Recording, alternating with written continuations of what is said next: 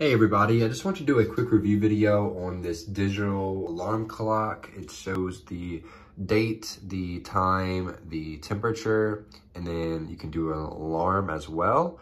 So it's pretty cool. I have it cycling through all the modes right now, as you can see.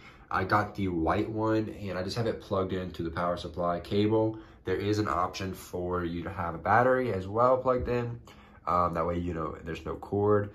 Personally, I think the cord's fine. And really, I wanted to just show you really what it looks like in person and show you whether or not I recommend it. So having it cycle through these modes is pretty convenient in my opinion, because you could always have everything that you would need to know all at once, which is pretty cool.